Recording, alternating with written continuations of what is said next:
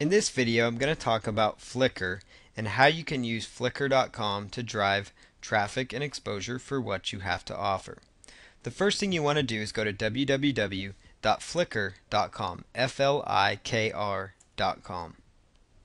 Flickr is a photo sharing site that is owned by Yahoo, and the site looks very, very professional. So that's one reason that it's a great avenue for marketing your content, because it's a very professional, easy to follow, easy to navigate, easy to look at website.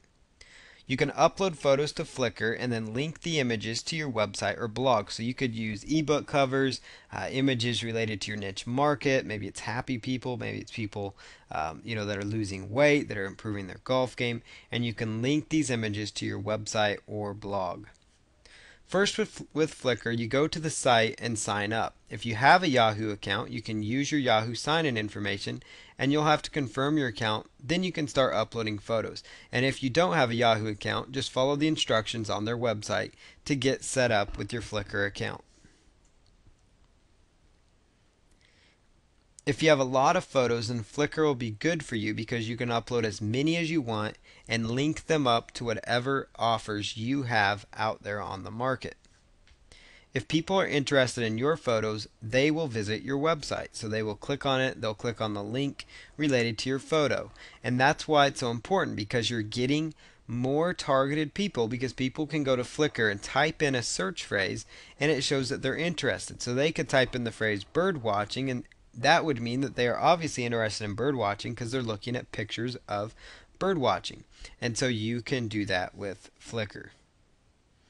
If your photo is in the top of the Flickr searches, then you can get a lot of exposure and traffic by simply uploading photos.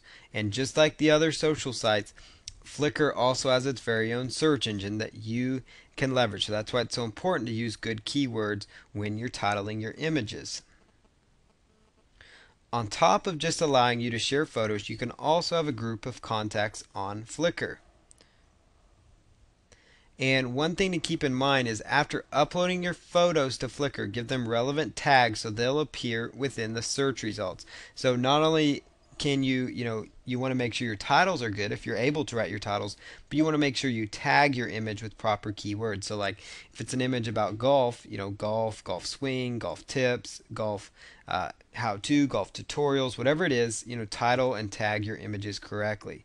And you can also, again, share your photos with contacts, or so you can create a group of contacts on Flickr that are interested in your same subject.